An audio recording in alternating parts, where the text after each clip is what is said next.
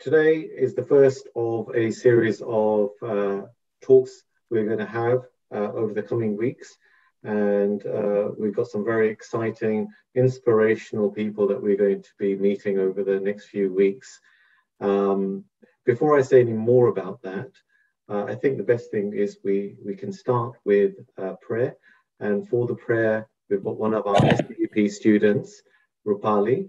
So Rupali, could you please do the Noka? Namo Arhantaram, Namo Namo, Namo Siddharam, Namo Namo, Namo Ayariyaram, Namo Namo, Namo Vijayaram, Namo Namo, Namo Loye Savasahuram.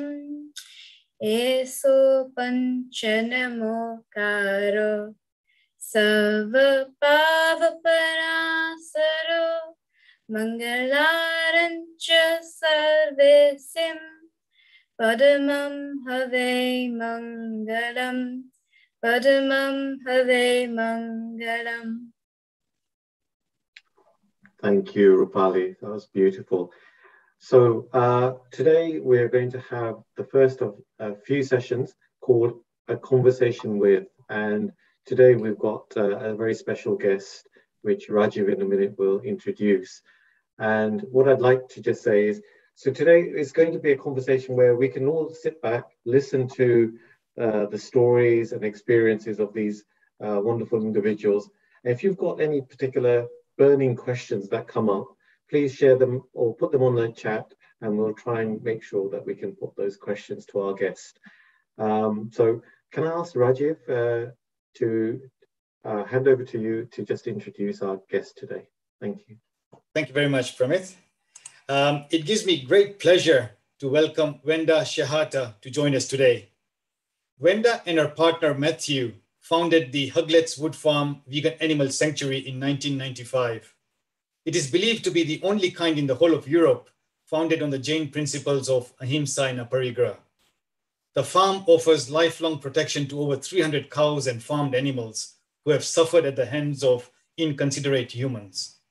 They offer pain-free, loving, palliative care to all the residents with no recourse to euthenesia.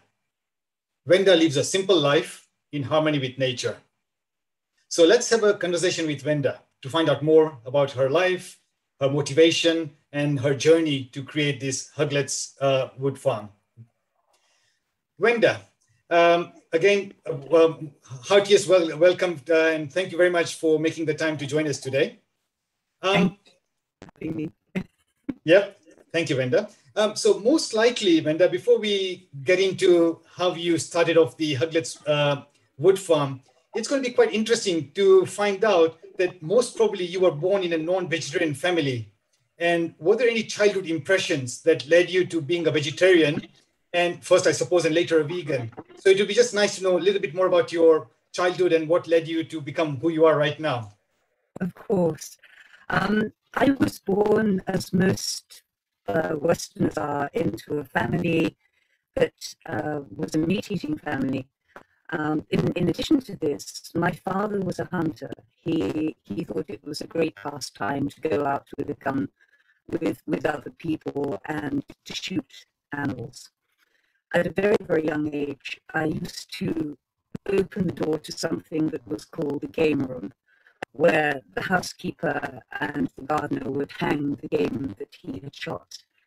And I don't know why, but I just found it an entrancing place. It was full of horror, and I just couldn't understand what would make people do this.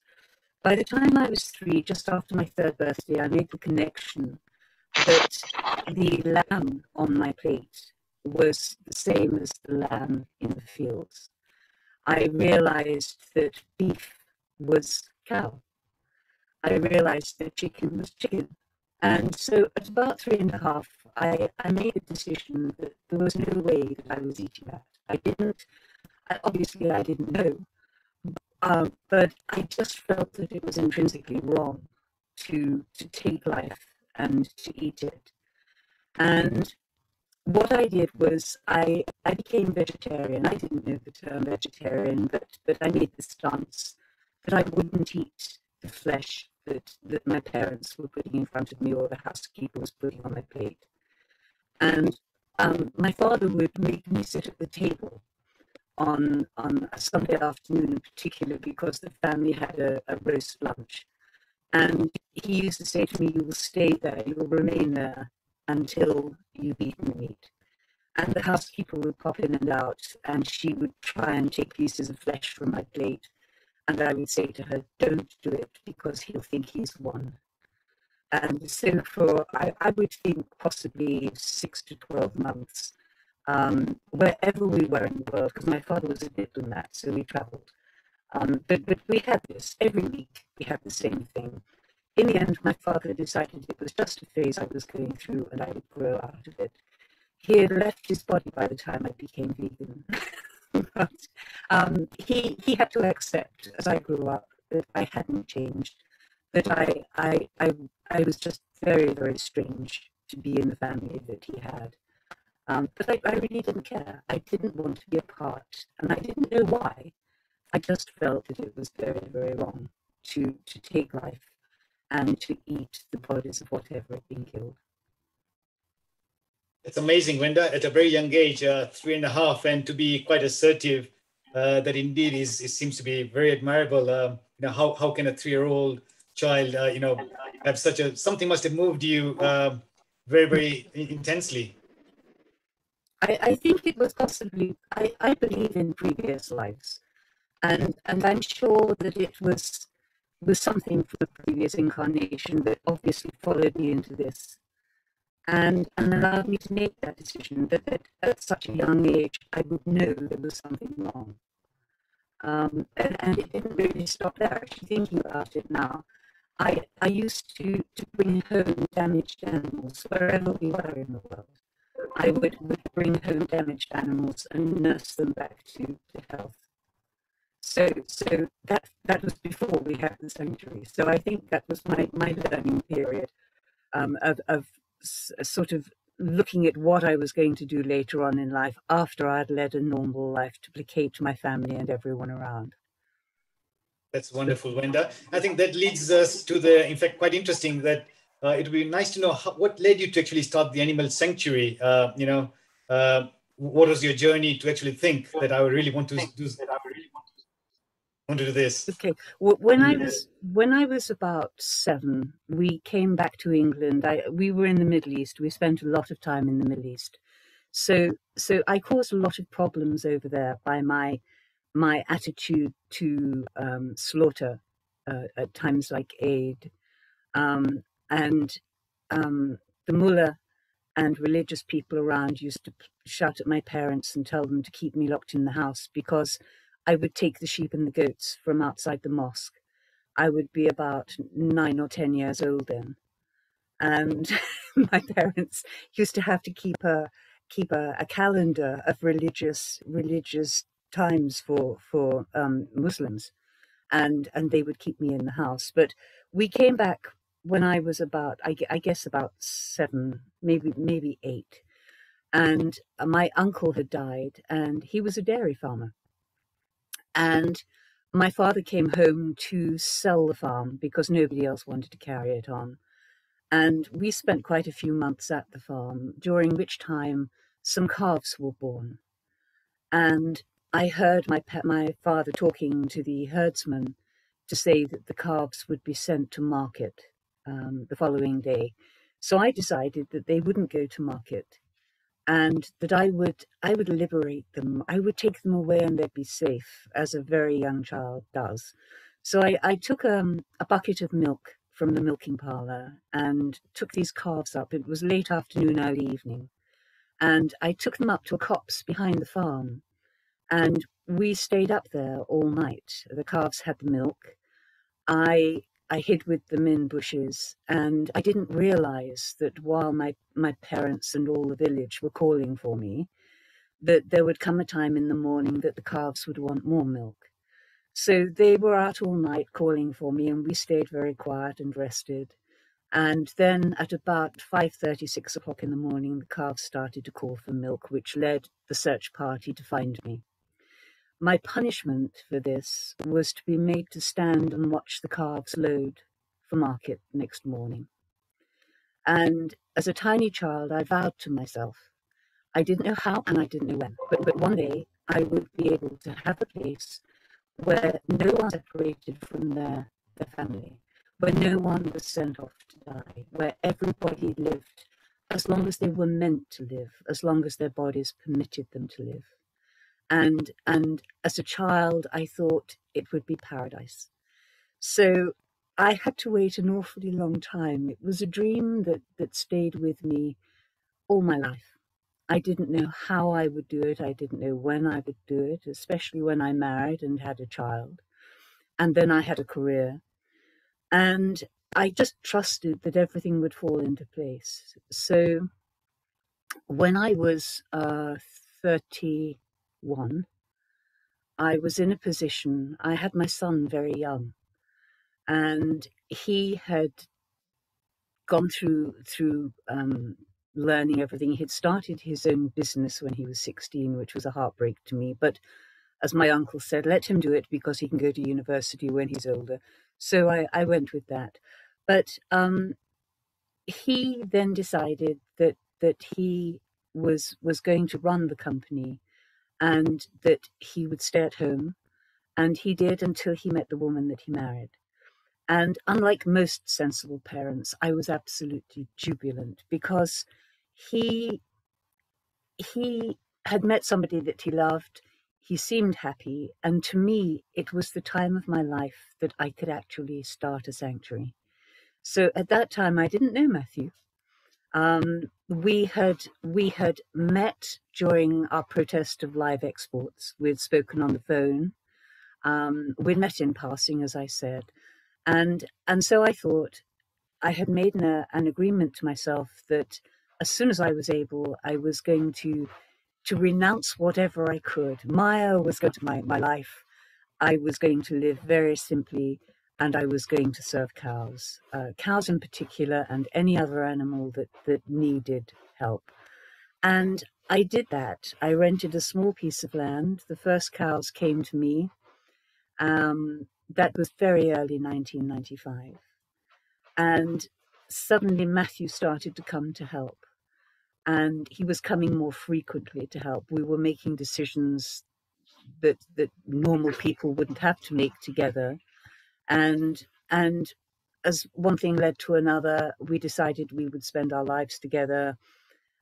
We had a different form of marriage because we wanted to make sure that we were together to serve the animals and the environment and to live simply. So that was part of our vows, that we would dedicate our lives to caring for animals that were eaten, to educate as many people as we possibly could about the horrors of the meat industry, and to explain as gently as possible to vegetarians that there is no such thing as kind dairy anymore. So that was nearly 27 years ago. Now I'm just over 60, and I'm hoping and praying that I can have another 30 years in this body. Wonderful, Wenda. That's really, really admirable. Just amazing, like a conviction, a calling, and you can see things just fall into place. Just amazing. What a journey that has been, but truly, truly admirable. Would it be possible to describe what would be a typical day at the farm? Like, how would you spend your time? Okay, but without wanting to be funny, there is no typical day. We set out to have a normal day where we can get up before sunrise. If we have calves here, then we make milk substitute for them. We feed them. We then feed all the other animals. The cows will have hay unless they're out in the field. If they're out in the field, we go out and we spend time with them. We use that time to just check them over. We walk amongst them. We look at them. We touch them. We feel them. To us, it's nicer than bringing them in and putting them through a contraption that holds them against their will while you check every bit of them, especially when they get older. So we have a very close relationship with the cows, which enables us to check them very, very gently.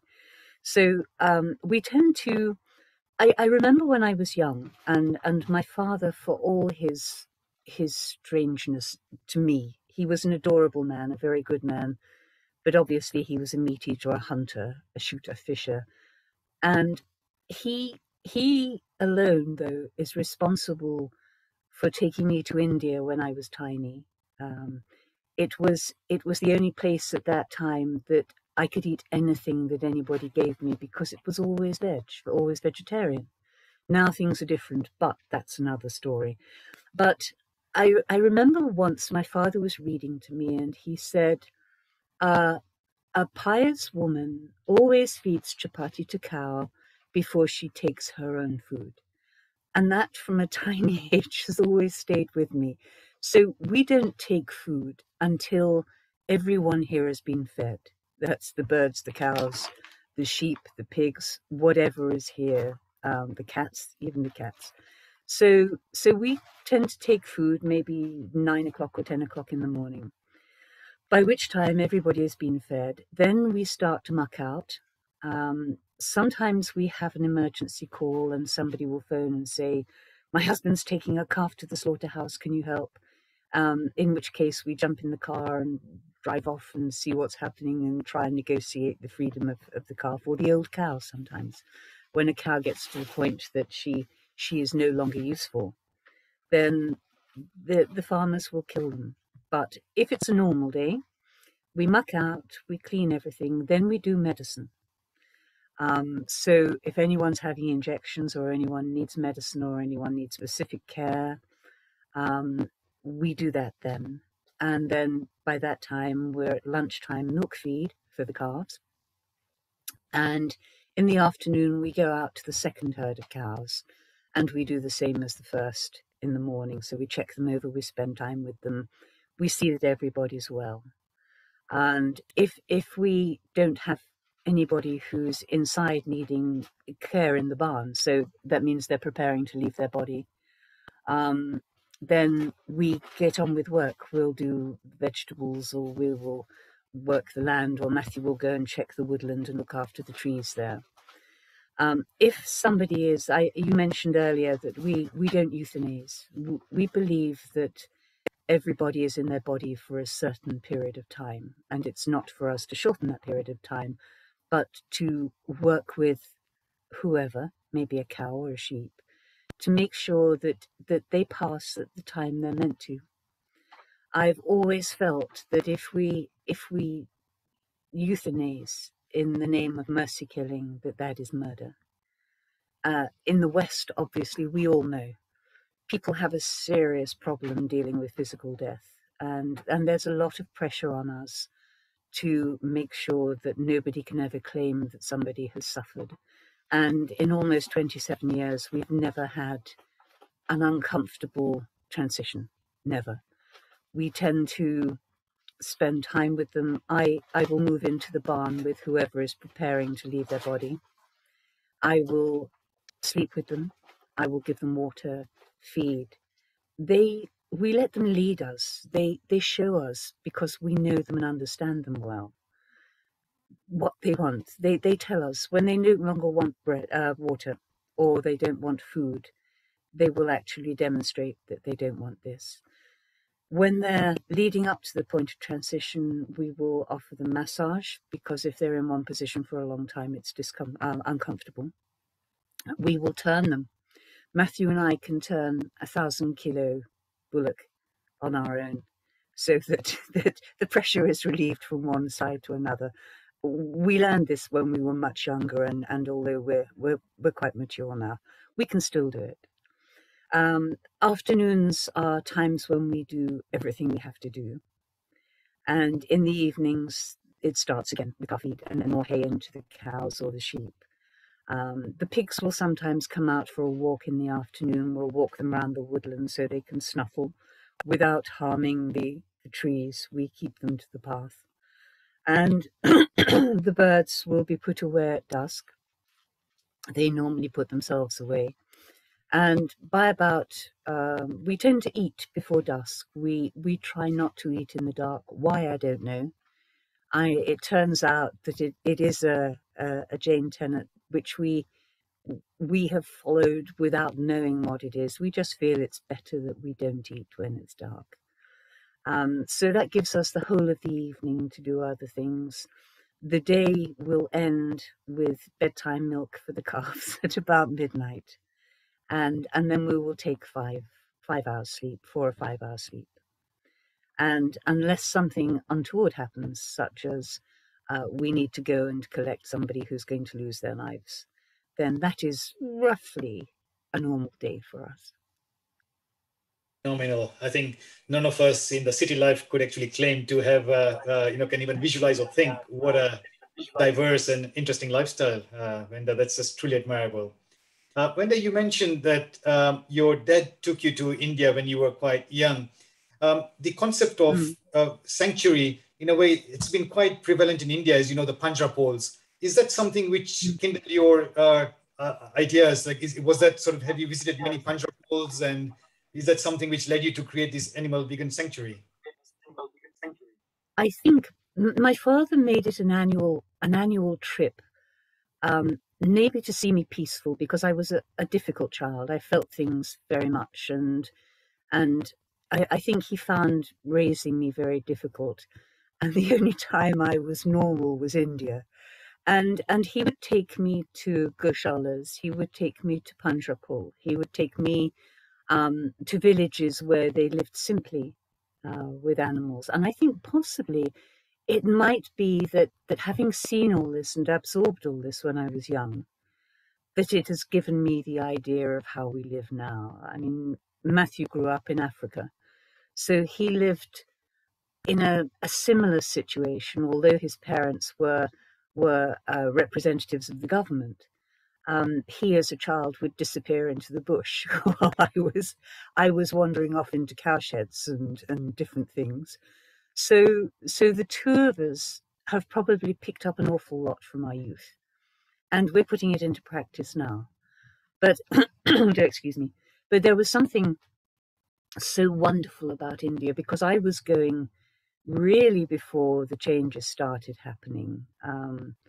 Probably before lots of you were even born, but it was a time where if a cow walked into the street, all the traffic stopped. And to me, that was the most wonderful thing, that there was great respect for cows. Whereas now when I go, because I still go every year, I still do savor there. I will sit with the cows who are preparing for transition, and I will chant to them, I will feed them, I will water them, because sadly it's something that people don't want to do. They don't mind working the oxen, they don't mind feeding the cows that give milk, they don't mind milking the cows, but at the end of their lives, they don't seem to have the desire to serve. So I'm always put to work doing those things. So I guess because I do things like that in India, I come back and quite happily do them here. And I've done these for many, many years. So yes, I guess having grown up with these ideas, that's the reason why we have the sanctuary today. Excellent. Wenda, you did mention that you're quite a strong-minded personality, and especially when it comes to animals, you would actually voice it. Do you consider yourself as an activist? And sort of leading to generally people, when they look at Extinction Rebellion, people think that they've got a good cause in mind, but sometimes the means could be quite extreme. So do you? And you seem to be very kind heart towards the animals. So how do you see yourself? Do you see yourself as an activist, and you'd be going at any lengths to protect the rights of animals?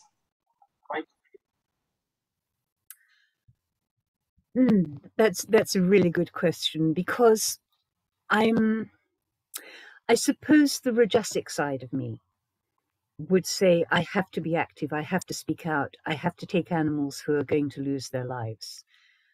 When I was younger, yes, I was very headstrong. I remember once being at the airport when I was probably early 20s. And I was so incensed. I was traveling to India and I was so incensed because I was taking a snack. I think the flight had been delayed. And a Hindu family at the side of me were eating bacon and I was deranged. And I had to say very politely to them, you know, forgive me for mentioning this, but why are you eating pig? Why do you think it's right? And we had a very nice conversation. I wasn't angry about it. I have no right to be angry. And I guess whilst I've protested, I lived 3 months on the seafront in Hove, protesting live exports where they were taking calves abroad for slaughter and sheep as well. And I was very angry. I was arrested so many times that my son, actually, who was having to come and collect me from the police station, said to me, "This has to end. You can't behave like this. You're meant to be setting me an example." And he gave the most dreadful interview to Radio 4 about what it was like to live with a mother who was an animal rights activist. And I listened to it and made some serious changes in my life, because I realized that I'm not just me. I was a mother, and every child needs their parents to behave in a way that is respectful. So that was a big lesson to me, and I thought there has to be a way of not failing the animals and not failing the environment, not failing trees. It's not just animals, it's all life forms that really should be nurtured and respected and cared for. And that's from single sense beings right up to 5 cents. You know, we are in a position where we have great responsibility, and it's fine for some people just to go through life and have a very comfortable time and to have everything they want in a materialistic way. But there has to come a point for us to continue our own development and to become more than just human form. And to do that, I really do believe that we have to speak out in a nice, respectful way. We have to live by example. We have to do things that cause no harm. So I am an activist still, but I go about it in a different way. We educate people, we talk to people, we, as I said before, live by example. We tend to converse with people rather than shout at them. And I think that works well. I have worries about, and I don't want to criticize Extinction Rebellion. I don't want to criticize the people that are stopping the traffic on the M25. It's where they're at. It's drawing attention. If our society was fairer, people wouldn't feel that they had to take to the streets, that they had to cause disruption to other people who really have no part, play no part in what they're protesting against. But I still feel anger and I still feel hurt when I see lorries full of animals going to the slaughterhouse. I don't understand what right we have as a species to take other life. I guess I go about it differently. Now I'm grown up, I can't really scream and shout as I would have done when I was in my teens or my 20s. My parents were always extremely ashamed of me. My father, fortunately, had left his body by the time I got to the point that I was very vocal in how I felt about things. But my poor mother virtually disowned me. She would hold up the daughters of her friends who had made wonderful marriages and who were quite content to run a home, have a career, have children. But I was different. Amazing, a very unique story. And earlier on, you mentioned that you believe in reincarnation. Is there any particular faith or philosophy you strongly believe in, which kind of shaping your life and how you treat animals? Well, I'm an initiated Krishna devotee. My spiritual name is Bhumipriya Devidasi. I found out we found out many years ago when we had a visit from a Jain friend that we were more Jain than he. And I think subconsciously we follow Jain tenet very, very easily without even considering it. It comes naturally to us.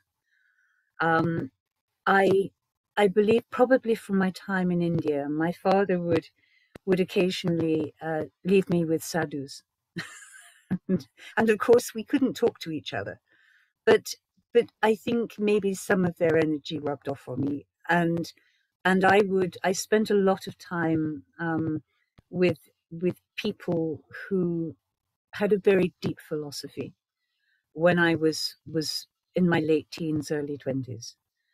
And I learned a lot from them.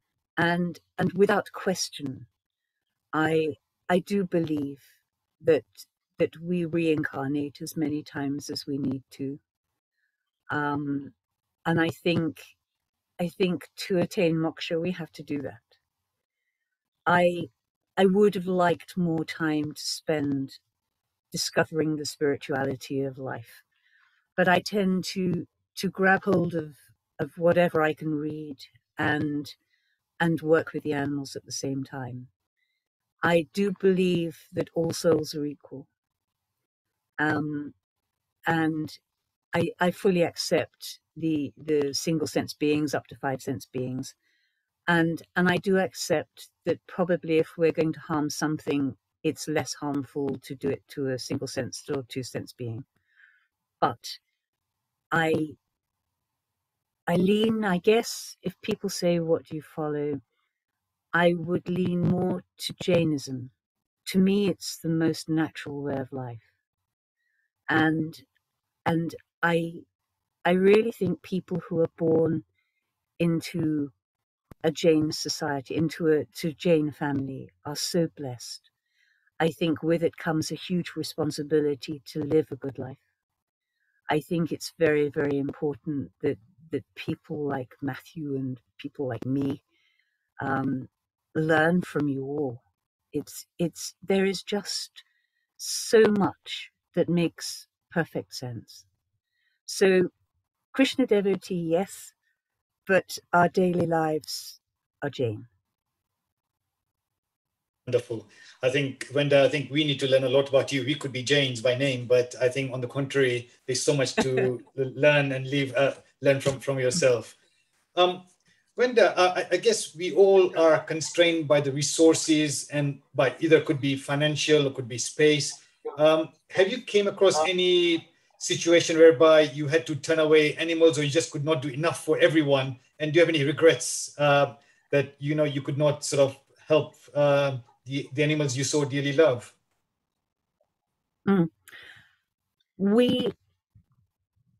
As strange as it might sound, in 27 years, we've never had to turn anyone away. That said, I have refused to take unwanted pet calves, unwanted pet pigs, unwanted pet lambs who've grown into sheep, because I think people have to take responsibility for their actions. And sometimes we get calls from people who will say, you have to help me. My pig has outgrown the house. Well, my response is, why have you got a pig in the house?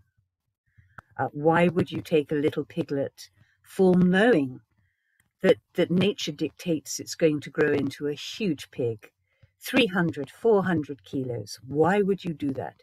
Because it's nice to have a little piglet running around. So, right, you take the responsibility for it now. This is your duty to that life. You have to find a way of maintaining him or her. And likewise, people who want a little calf, and they take it because they can keep it close to them for a while, and then it grows into an adolescent bullock or a heifer, and they're like children. They're naughty. They will play games with humans. And it's very much a case of being a sensible, for want of a better word, parent or guardian. one has to tolerate the growth, the emotional growth, the psychological growth, the physical growth of any being that you care for.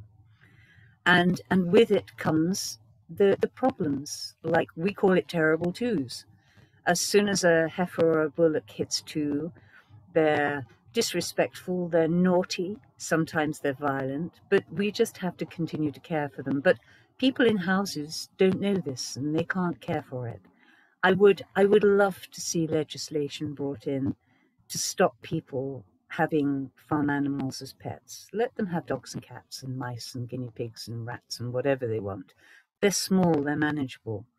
But when one gets something that is not known well, then that is the time I sit for ages explaining to people that they have a duty of care. They can't just push them aside because they've got to a point where they're not manageable anymore. They have to learn, they have to grow together, they have to be responsible in the wet autumn mornings and the snowy winters.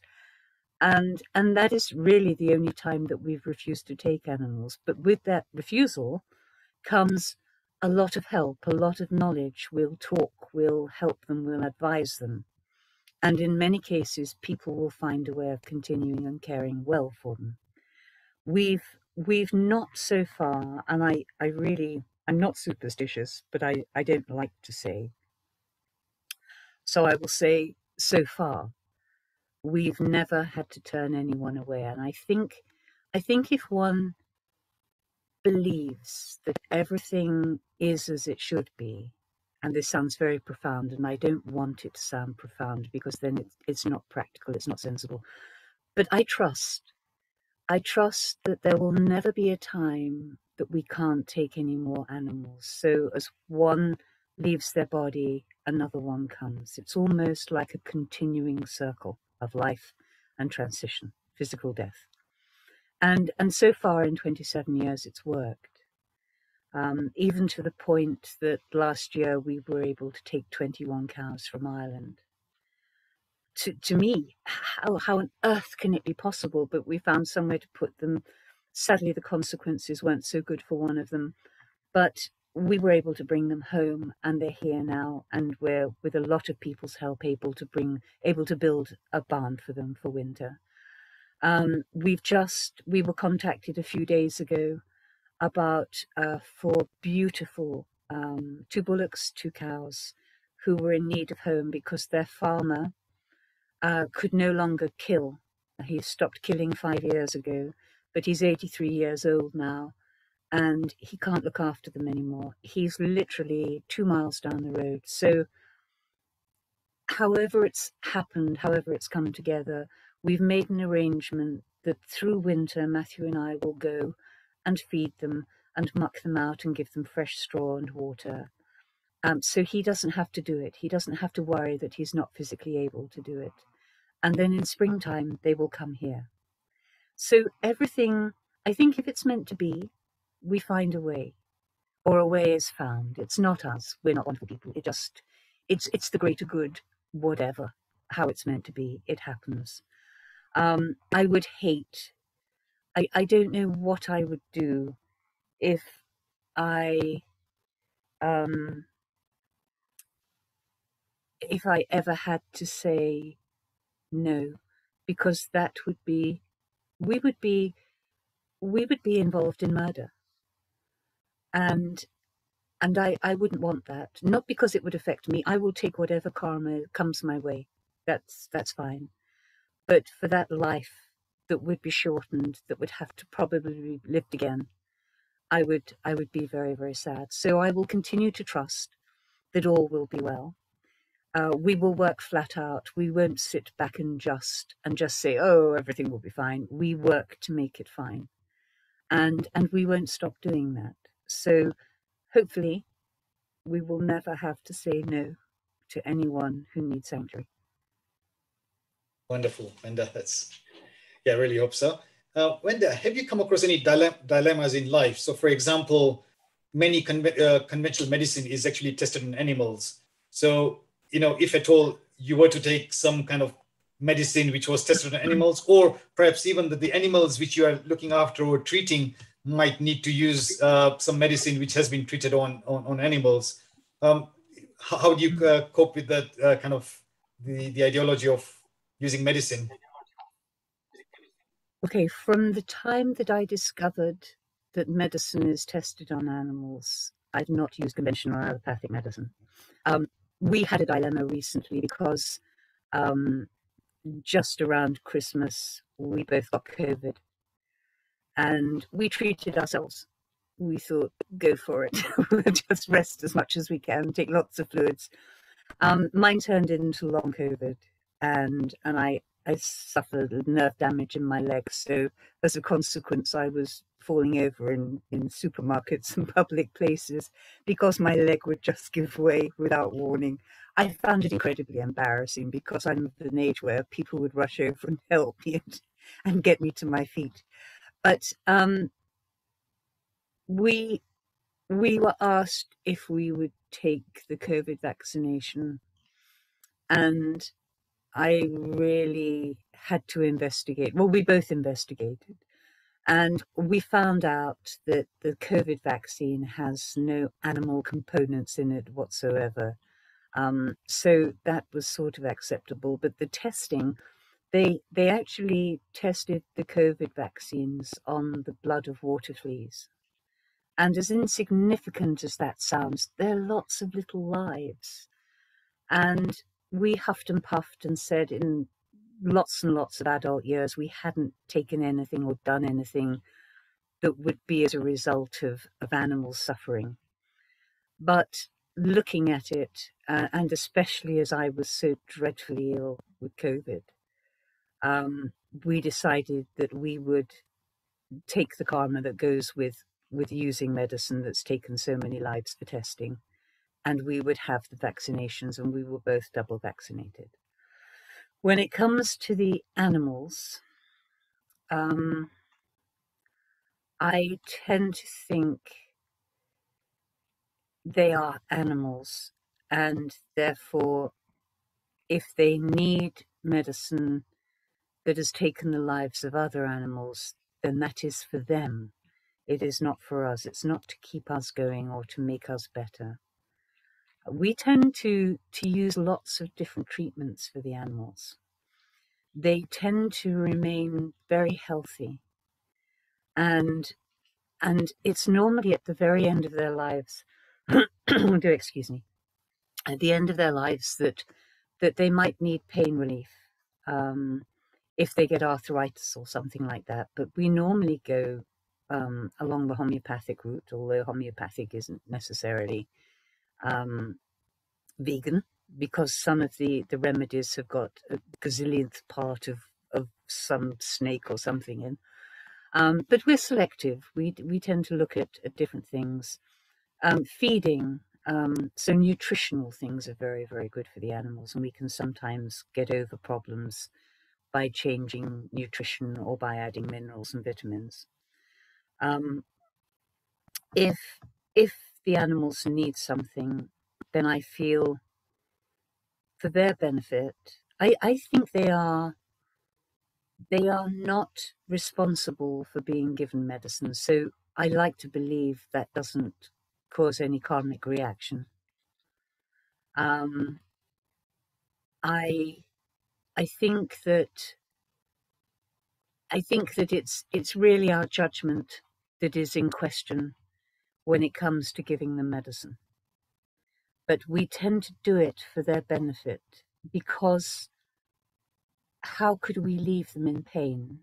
Whereas ourselves, we can deal with pain, we can deal with different things, we can make that choice.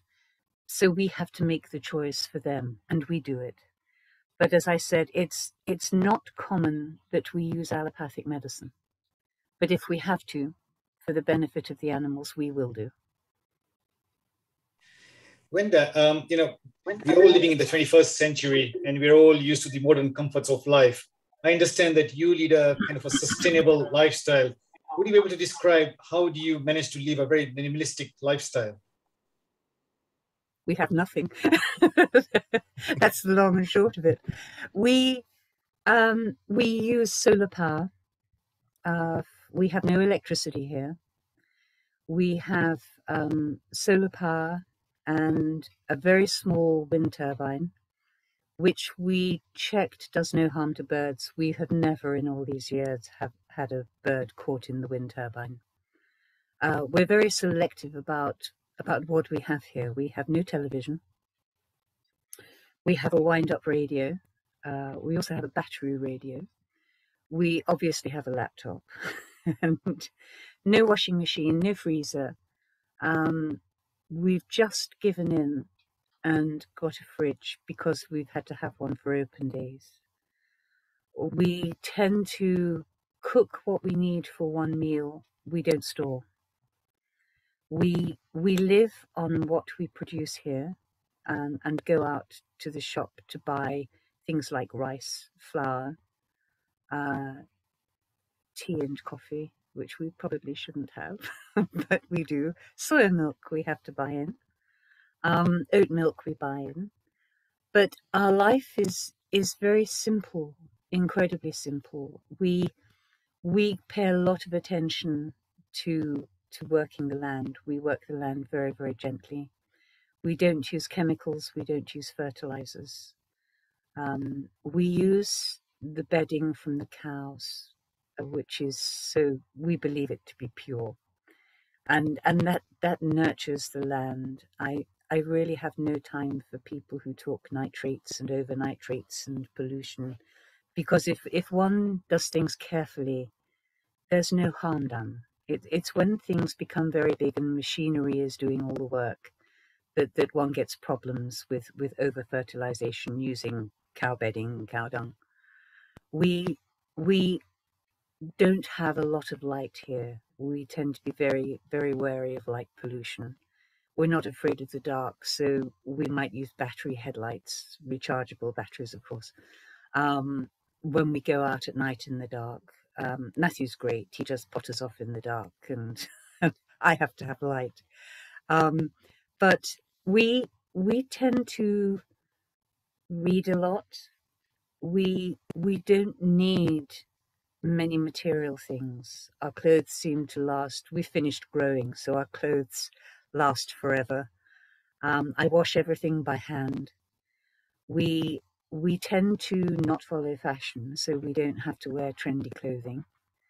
We don't go out very much. We tend not to eat food from outside because we believe that when one prepares food, the energy that's in a person will transfer to the food. So if somebody's angry or unhappy, we don't want to eat food that's been prepared by them. So very rarely we'll go out and have a cup of tea with someone or meet someone somewhere. Other than that, we just eat 3 meals here. We eat very, very healthily. We tend to stay away from sweet processed foods or salty foods or ultra spicy foods. We think that they're not particularly good for us, for the soul, for taking us away from a balanced day. It's very hard to adapt to. I will tell everybody that for the first 2 years here, I would sit on the steps and cry. We live in the tiniest of little shacks that's smaller than my drawing room when I had a house. And I couldn't believe that I would have to suffer not having hot water on tap, having to make do with heating. I can't. What I found the most difficult was we have a wood burning fire because the dead trees Matt will cut up only when they're dead, and he'll keep them for logs for winter to make heat, and the heat makes the water. So in summer we tend to live with just lukewarm water, and it took me a long time to adapt to that. I can't put logs on a fire because I might sound neurotic, but I'm terrified of burning anyone whose home is in those logs. So I tend to, if Matthew's not here or he's out getting hay or whatever, I tend to put another sweater on, or I put a cardigan on, and I keep warm that way and let the fire go out. But we think about everything we do, not in a neurotic way. We live quite joyful, happy, full lives. We want for nothing. As I sit here now talking to you, I can't think of anything that I want. I tend to focus, or both of us focus, on things we need, and invariably that's for the benefit of the animals to make their lives more pleasurable or nicer. But we have them, we have nature, we have the trees. I wake up in the morning to birdsong and the cockerels crowing. I go to bed at night listening to owls hooting. We hear nature. Everything is quiet, it's silent.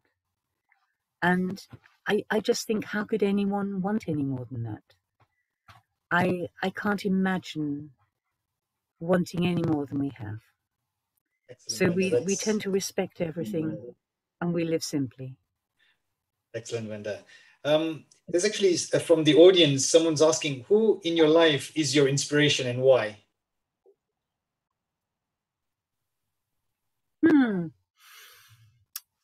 I would think there was a Prabhu called Kurmarupa, and he was a very intelligent devotee, very, very well educated. He was a teacher for many, many years.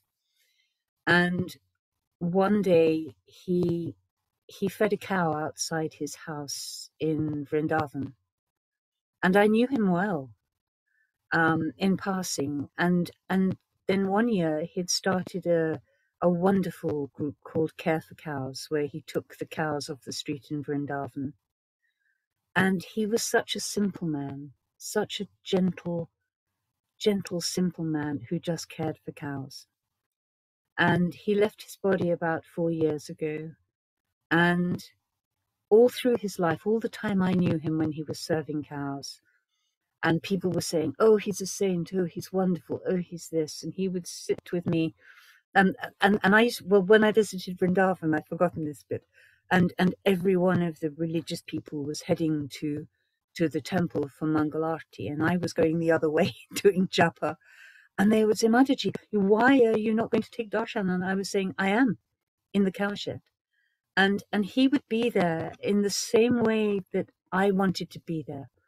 And we would feed the orphan calves in the morning, and he would say to me, this is all I want. I'm no saint. I'm no wonderful person.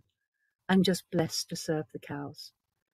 And to me, he was the holiest of people because of his humility, because of his dedication to what he did. And I think what was most wonderful was he had stage 4 stomach cancer. And a lot of his supporters wanted to send him to the best hospital in Delhi. And he said, no. He said, just give me the treatment that I have to have and then take me home to my cows. And he left his body surrounded. He got them to take him out on his bed into the Goshala. And he left his body surrounded by the cows who he loved and who loved him.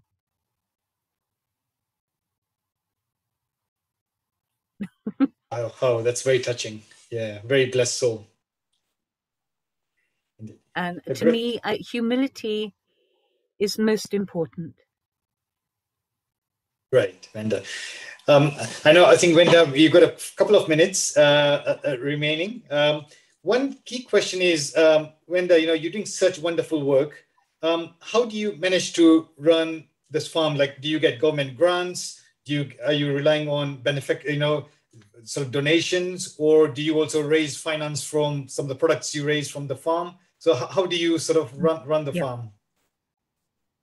When we first started, now we have 476 animals and birds here. So in the last few months, we've taken 100 more. But when we first started, we said that we would work as well as care for the animals. We would work the land. We would make things to sell that would fund the land. I do work in the evenings to fund Matthew and me. So it's really only our food, some petrol, our internet connection, and things like that. So we are funded completely independently to the sanctuary. But as we've grown, we tend to attract people who want to support what we're doing. We do everything for the benefit of the animals. So when somebody wants to sponsor an animal, it's not a question of them saying, I want to sponsor that cow or I want to sponsor that sheep. We ask them to present themselves to be chosen so that their relationship with whoever they've sponsored is a two-way thing. So it benefits them both. We have hard and fast rules over how we will take Lakshmi from people, and it has to be moral. So sponsorship by 600 people of one animal who will never know any of them is not the way we want to go. So over the years, we've tailored everything so that it's fair for people.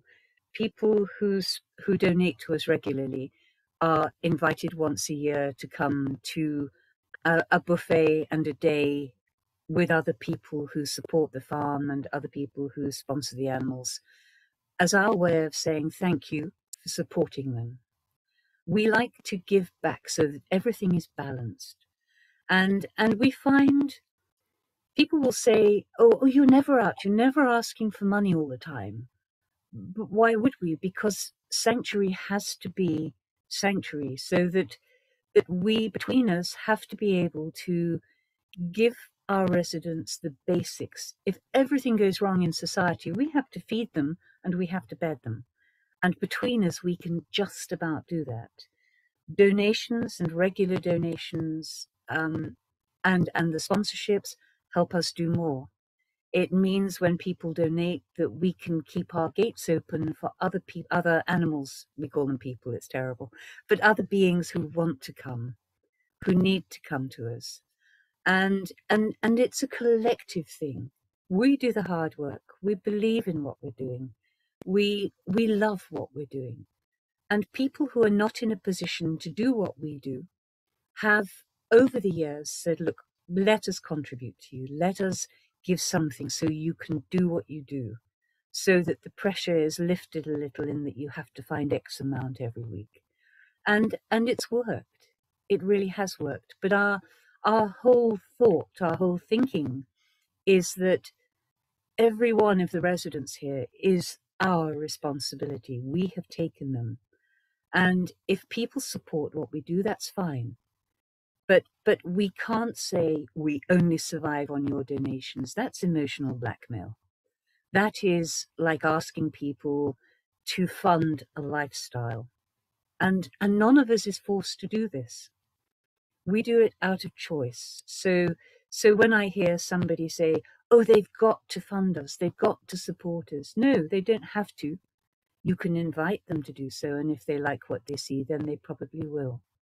But in the main, we fund the sanctuary as much as we can. Matthew makes woodland products.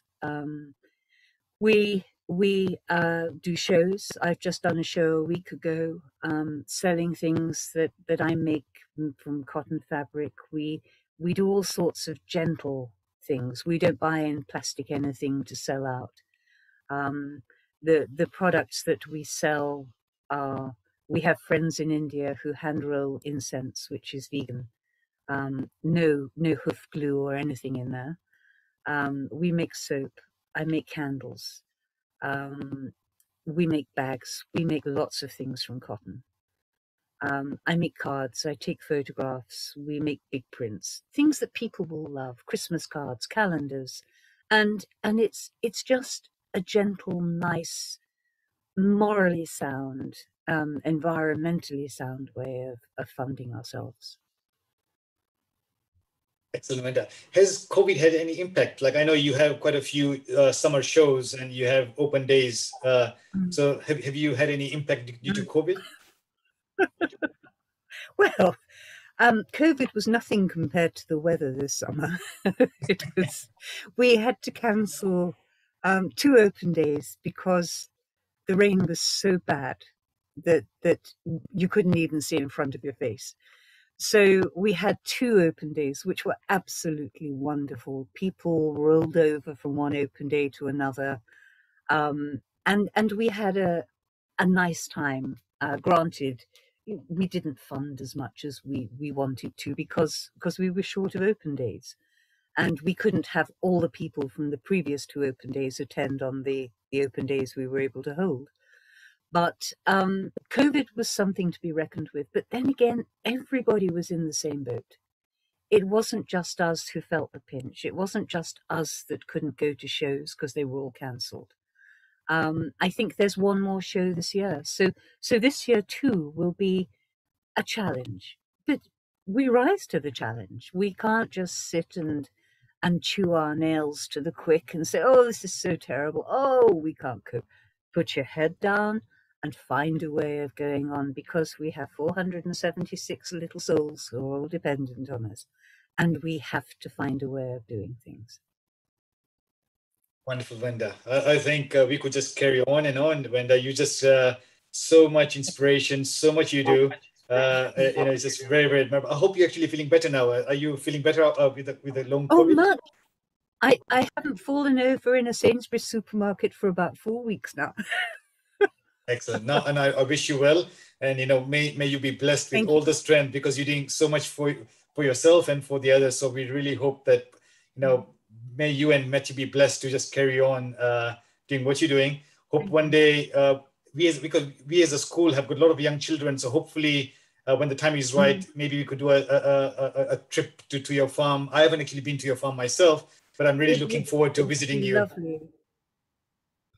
We can always we often the elderly Jains love it here, and they will come by the coachload, and they leave us with a jump in their step. They come as very mature people, and by the time they've seen the cows and said how much it reminds them of Gujarat, then they live again, and it's wonderful to see. So yes, we can arrange a day and bring the children, and they can have a taste of real life. That's great. Wenda, just a quick question. Someone, Janie from the audience, is asking that she's been amazed on how much you do, and she's wondering, do you have any support from others to help run the sanctuary? Because it's just amazing, just with both of you, how are you managing?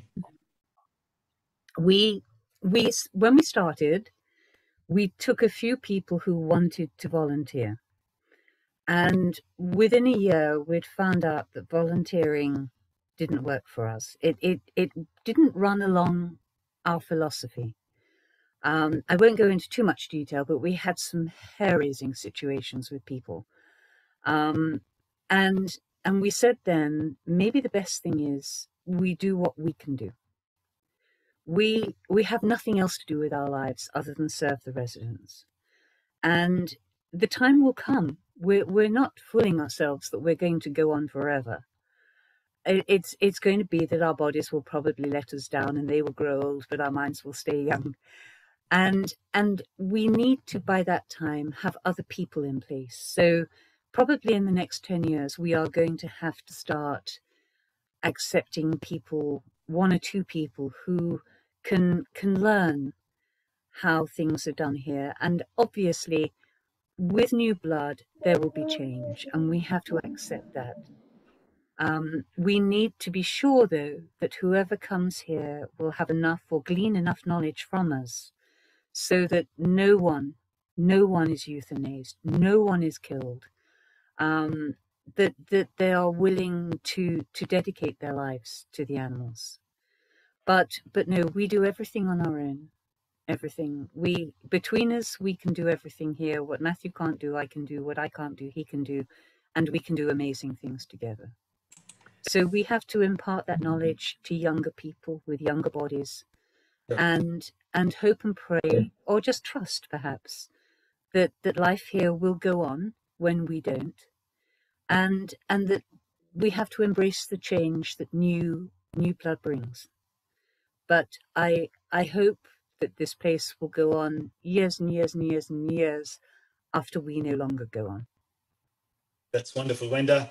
I think I'll now pass it on to, thank you very much. I really sincerely thank you for all the time you've taken, Wenda. Pleasure. You are a truly inspirational person, and a real, I think, to the whole Jain community, they must be absolutely amazed to see what kind of work you're doing. And as they say, you know, you are a Jain by the actions, and we wish you well, and hope, you know, you're able to look after yourselves and look after the animals, you know, 476 animals. So all the very best to you, Wenda. Thank you. Pramit?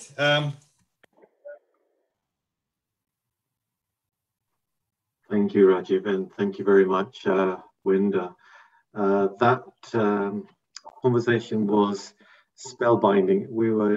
I think I was glued to every word that you were saying. Truly, truly inspirational. It's amazing to find somebody who's living those values every single day and thinking about the minutest details about your existence. I think on behalf of all the audience and on behalf of Viratan, thank you very much for your time today, sharing your life experiences, and we really look forward to hoping to be able to come and see you on your sanctuary and to visit those wonderful cows that you've mentioned to us. And I know you've got some special piglets as well that you really like. So we're looking forward to seeing all of those. They'll be here. We have a couple more coming. Yes. So we look forward to that. Rajiv, thank you very much as well for conducting this conversation. I think you're most welcome. I think one more thing. I think at the end of this conversation, if people would like to support Hugletts Farm, you can probably share the details. Yes. So I was just coming on to that. So, okay. So we've got the details here. We will post on the chat some details. If anybody would like to support Wenda and the farm and the animals there, you can do those in those different ways by going on the GoFundMe page or through PayPal or with direct bank transfers. If you can't get the details, please get in touch with us and we will happily share those details with you. So thank you. Thank you very much. And also please pass on our regards and thanks to Matthew. He seems to have done an amazing job with you, alongside you. All right. My soulmate. Yes. And when we go back to face-to-face, Wenda, you're more than welcome to come and see us in our school. So please do come and see us. Oh, thank you. We'd love to. That would be lovely. So when we do that, when we're back to face-to-face, we'll definitely let you know. Of course. Okay, so thank you. To close this session today, I'd like to ask Mihir, who's going to do our final prayer today with the Manglik. Mihir, over to you. Chattari Mangalam, Arihanta Mangalam, Siddha Mangalam, Sahu Mangalam, Kevali Panato Damo Mangalam, Chattari Loguttama, Arihanta Loguttama, Siddha Loguttama, Sahu Loguttama, Kevali Panato Damo Loguttamo, Chattari Sharanam Pavajami, Arihante Sharanam Pavajami, Siddha Sharanam Pavajami, Sahu Sharanam Pavajami, Kevali Panatam Damam Sharanam Pavajami. Thank you very much, Mihir. And just a final thing now. So today was our first in conversation with Wenda, and next week we've got Acharya Shri Jannaji Maharaj joining us for a very special conversation with her. So again, a truly, truly inspirational person.